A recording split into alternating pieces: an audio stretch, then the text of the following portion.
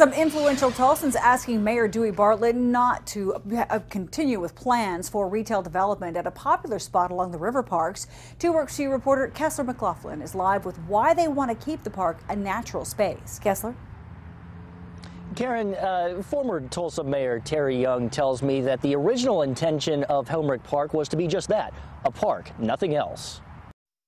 The greening and the regreening and the keeping of the green in Tulsa is an important attraction. Terry Young was Tulsa's mayor from 1984 to 1986. Now he's leading a group opposed to developing Helmerich Park. And so any disposition of that land has to follow the city's procedures for selling public property. He says by developing the area, the city is violating 2 city ordinances passed in 1991 specifically designating the space as a park.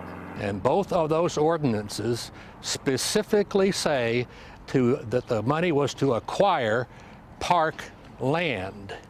And those ordinances are still on the book. The land was originally purchased with a third-penny sales tax and wealthy donors, including a man named Walt Helmerich, the park's namesake.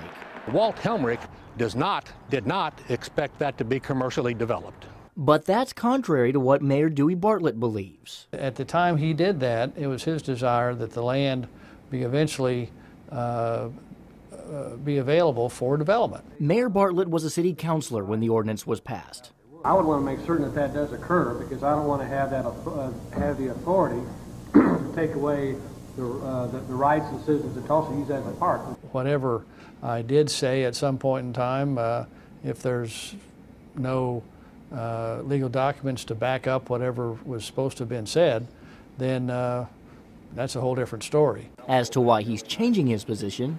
But at that point I was a city councilor representing a point of view, and the mayor now, a whole different perspective. As for Young and the city potentially breaking the law, if we need to prove that point before a judge, we may have to do that. Young says the third-penny sales tax used to purchase the land was earmarked only for public parks. He says if Helmerich and the city council, including Dewey Bartlett, wanted the space for commercial purposes, they would have worded the ordinance that way. Now, coming up tonight at 6, hear what Mayor Bartlett says will decide the fate of the park itself. Reporting live at Helmerich Park, Kessler McLaughlin, 2 Works for You.